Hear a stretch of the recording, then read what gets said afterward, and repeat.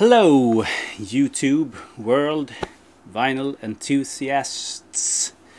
My name is Jonas, I'm from Sweden and I like records. And I'm going to show you my recent vinyl finds. The routine is I buy records, I play them, or I clean them and I play them, and before I file them, you can see my collection in the back here, I show you the records and talk a little bit about them. That's my routine and I love it. Here we go.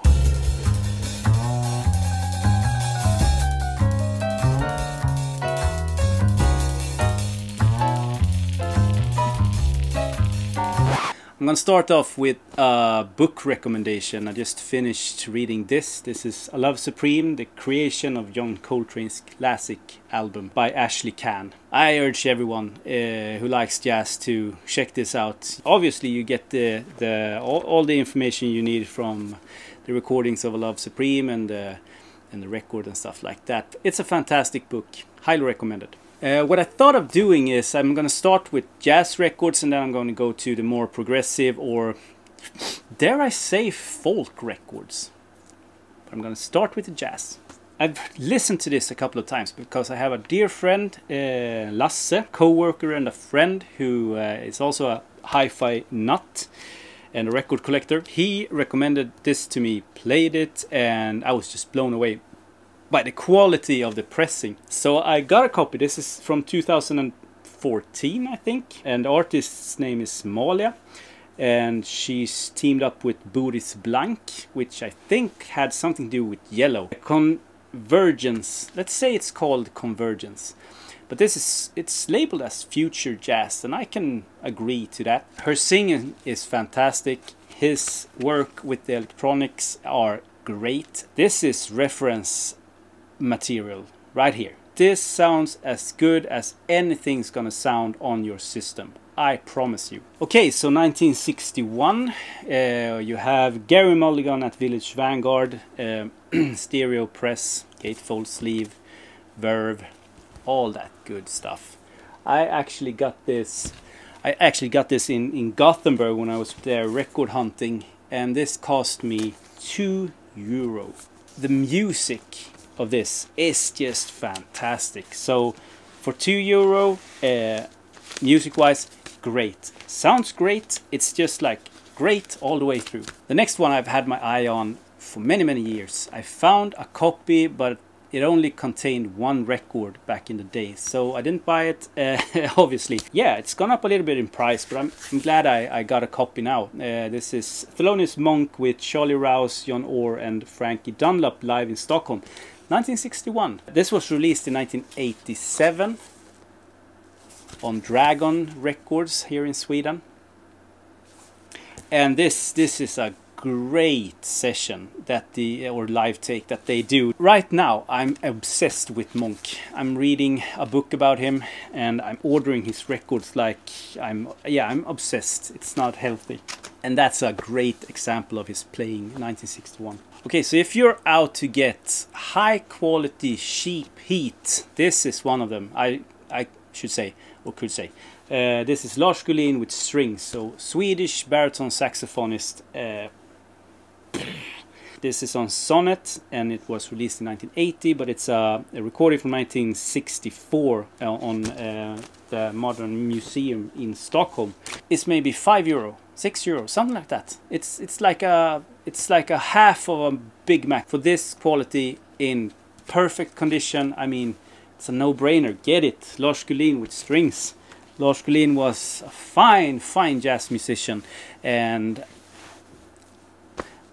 we are going to talk more about Lars Gullin in the future. This is a record that costs next to nothing, and it's one of the best songs I've ever heard. Like, it almost brought me to tears when I heard it. And this is, it looks like nothing, but it contains the best you've ever heard. This is Oscar Peterson and the bassists Ray Brown and Nils Henning Øystein Peterson, I think is called. Nils Øystein Peterson. Okay, in Montreux 1977. So you have a pretty like outdated Oscar Peterson from 1977. I mean, he's not the hippest cat in the jazz world, is he? You also have the bass player Niels Pedersen from Denmark, who's obviously made a name for himself. And you have the song You Look Good to Me that they first released, Oscar Peterson first released on We Take Requests, I think it is. And that song from that record is fantastic. It's like they could play that on my funeral and I would be super happy. But what they do on this live take is insane, and there's a video online. I urge you to stop this and go and watch that right now, because Oscar Peterson plays like a maniac. It's insane. If you think that Oscar Peterson is a dull piano player, think again. Watch the video, see his fingers fly over the instrument. But first, Ray Brown solos, and that's a fine solo, a bass solo. It's hard to play a bass solo on a big like stand-up bass. But after his solo, Niels Pedersen takes over. And I know Ray Barretto, I think he's called. He does YouTube videos. He has done an analysis of this, and he says that it's the best bass solo ever recorded, and I agree. Like, I don't think you can see or hear anything that is better than what he does, Niels Pedersen, from this take. And this costs like €5. You can buy this for €5, 5, 6, 7 euro in mint condition, and you got a live take of the best piano and bass ever recorded. It's I could spend a video talking just about that song, but that's enough. Moving on. Abby is Blue, Abby Lincoln. This is a reissue on original Jazz Masters. Great sound quality. I think this is a late 70s reissue from dare I say 50s recording. Fantastic record. One of the best vocalists I've heard. And you got a killer lineup on this too. You have Kenny Dorham on trumpet. You have Wynton Kelly on piano. You have Sam Jones, Philly Joe Jones, Stanley Turretine, Julian Priester, Max Roach, and Cedar Walton. So different sessions, great. And her voice, it's recorded just right in your face, like right up there in your face. 2 Swedish records. This is a radio broadcast something, so that's why I had a sticker. But now we move into the more folk and psych and prog related. This is Growing Grass Flyktförsök, Escape, Try to Escape, and it's a country folk record, and not that good. I took a chance on this. It doesn't cost that much, maybe 5, 6, 7 euros, something like that. But unfortunately, it wasn't good. From the same seller, same price was this. Private pressed, Peter Vartin and Claes Nordenskjöld. And this is folk at its finest. And it costs nothing. It's super obscure. 2 guys just playing in their living room, it sounds like that. And it's fantastic. Like, how can I... I've collected records for 15 years. And I've never heard of this record. And it's cheap. And it's awesome. This is why I collect records, to find this stuff. In Sweden, I mean, if this was a English or a American private pressed record, I wouldn't be surprised that I haven't heard it, because obviously I haven't heard everything or read about everything. But in Sweden, like, never stumble upon anyone talking about that record or seeing that record. It's insane. I finally went through and ordered me a copy of this. This is Serge Gainsborough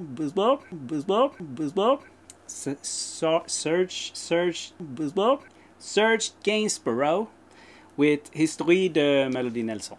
Exactly like that. That's how you pronounce it. On Light in the Attic. The only bad thing about this record is that it's too short. Other than that, it's a masterpiece. And I have no idea what it's talking about. I read some about its autobiography about, autobiography. I don't know the word for that. He's singing about himself. and his relation with a 15-year-old girl when he was 40 or something like that. So maybe it's best not to understand the lyrics, but Big Star 1000 has talked about that record since I first started to see his videos way back when. So I took a chance on it. I'm glad I did, and it's amazing that I haven't even heard it until I got it on vinyl. But I mean, I love that sort of getting the first listen on vinyl. It's like buying it when it came out. On Dandelion Records, I think this was a recommendation from Christopher here in Sweden. This is Bridget St. John's Song from the Gentleman on Dandelion Records. Great female folk record. Great. It's so damn good. And some of her stuff is really expensive, but this one is just median expensive, like okay expensive. I don't know. A Swedish prog or psych record that is super rare. Not super rare, but it's rare. That I've had 2 copies of. I sold them, and I got one now for a great price, and this time I don't think it's going out of the collection. This is Råg i ryggen. Half of the songs is fantastic, and half of the songs is just, they try to do something humorous, and it's not my cup of tea, really. But half of the songs are great. Singing in Swedish, I can't stand it. It's like, that's why I never listen to November, because when they open their mouths, it's just, it ruins for me. But the music is fantastic. Okay, moving on. This is Jade. When this was released in England, they were called Jane, and then they released it in the US, 1968 maybe, 69, 70. And then they were called Marion Siegel with Silver Jade, for some strange reason. I don't know. And I actually got a promo copy of this. Fantastic. I don't have many promo copies, so that was kind of cool. This is not an expensive record, but it's really, really good. If you like that sort of folk, it sounds just like this. This is how it sounds. If you're going to take something with you with this video, something on your journey, it's this one. Forget everything I've said. Forget everything that I'm going to say. If you're going to check out one record that I show you, it's this. I took a chance on this, and I'm so glad I did. This is a folk record. I think they are from Scotland, called Interlude. I think it was recorded, 1979. It is private pressed record. I don't know if it's hand that they have hand colored the tree. This is a folk record that just, it kills. There's not a bad second on this record. And when you get to the 3rd song on the A side, it's just like, in my opinion, it's phenomenal. Like a phenomenal record. And it's not expensive. You can buy this for like €12. Costs less than a new record. It costs less than if you buy like a reissue of I don't know, something. And it's better than most of your records that you have in your collection. Insane. Interlude, 1979. And I think there's clips on YouTube so you can listen to it first, but you don't need to. You just buy it. Just buy it. One of my favorite singers, and I have some CDs with him and some later on vinyl, but unfortunately I'm still looking for the 4 first records of him. I managed to find a US press of this, Scott Walker's A Loner on Smash Records. Fidelity wise, not a good sounding record, unfortunately, and it deserves to sound fantastic because this is a masterpiece. Like, there's not a bad second of this. This is a masterpiece. So if you haven't heard Scott Walker, Walker Brothers, and the stuff he did later on in the 2000s with Sano, and it's a completely new level of artistry, isn't it? Scott Walker, one of the best. And talking about one of the best, finally found a copy of this Nico Marble Index, one that I the last one, like the last Nico record that I really was looking for. A nice looking cover, isn't? I think if I'm going to rank the records that she released, I still think that the Surda songs are the best record that she produced alongside John Cale. And then Chelsea Girl. I think I think this comes last because it's so avant-garde and experimental and just out there that it's almost hard to listen to. But then again, her voice just comes in and the instruments. I could die listening to her voice. It's just so damn good. It's comforting, isn't it? And I saw the documentary on Apple TV about Velvet Underground, and I wasn't that impressed of the documentary. I thought it was, and I understand what they did, but yeah, fuck it. When Nico entered the scene, I mean, come on, shit. So good looking, so much talent, died too soon. Finally, last but not least, long time want, like a long time want. I looked at this when I started collecting for real, like 10 years ago or something like that. But it was always too pricey, and back then maybe it cost €5, 50 euro, something like that. Nowadays it's a little more expensive than €50. But I managed to trade this. And what this is Fruit Tree by Nick Drake. You get a lovely sort of booklet, and then you get the records. And the funny or unfunny thing with this is it's not released on Island Records, which it used to be, or it is nowadays also. But it's released on Hannibal 1980. I think 89. No, 86. Sorry, 86. And you have the original artwork, but you get it in some sort of like inner sleeve. So what I did was I put the record in a rice paper sleeve and in thick cardboard. So I still have all the records from the box set individually sort of wrapped. So you get 5 Leaves Left, Pink Moon, Brighter Later, and a fourth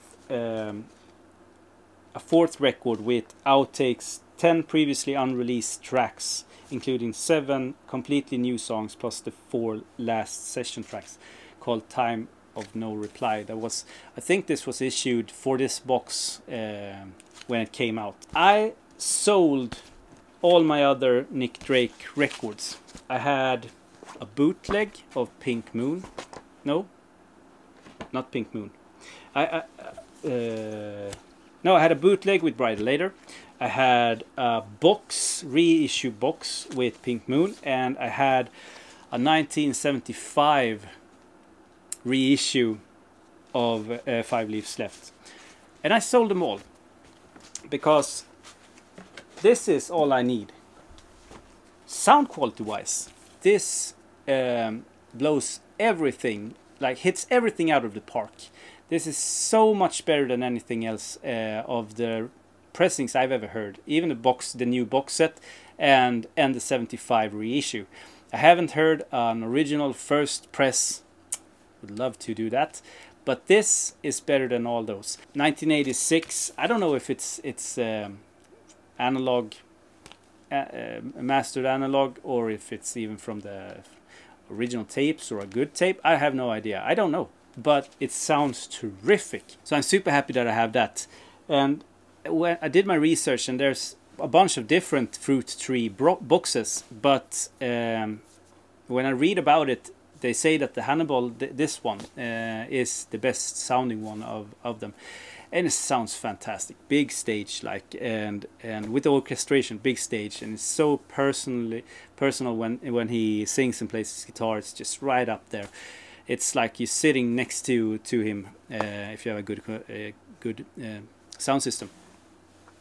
So that's it. I hope you enjoyed that. Please subscribe if you haven't, and leave me comments. I love the comments. I'll answer every single comment. So if you have any questions or something like that, just write it down below. And I'll talk to you in my next video. So have a great day, everyone.